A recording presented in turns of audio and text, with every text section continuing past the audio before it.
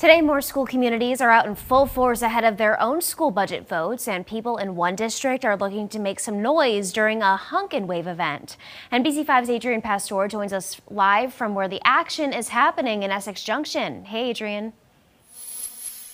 Yeah, Liz, Brian, this crowd has grown immensely within the last hour or so. There are folks stationed on every corner here of Five Corners here in Essex Junction, and that consists of parents, people from the district, and even students who are looking to call attention to this vote that's happening tomorrow for this next year's school budget. Now, organizers of the Honk and Wave are hoping to engage with as many people as possible at one of the area's busiest intersections. The school district says this revised budget is $4.5 million less than the first time around, and some of that money was expected to go towards capital improvements, but that have been pushed to next year. Now, while it did take some time, leaders believe they've accomplished a more balanced budget.